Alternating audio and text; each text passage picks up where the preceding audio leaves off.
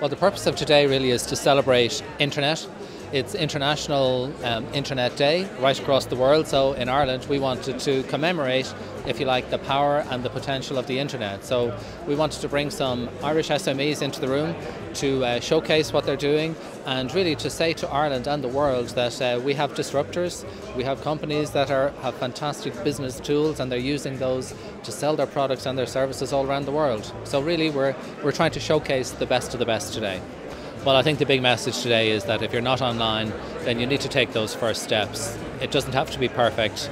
We heard many speakers say you go with what you have and then you improve it continuously day in, day out.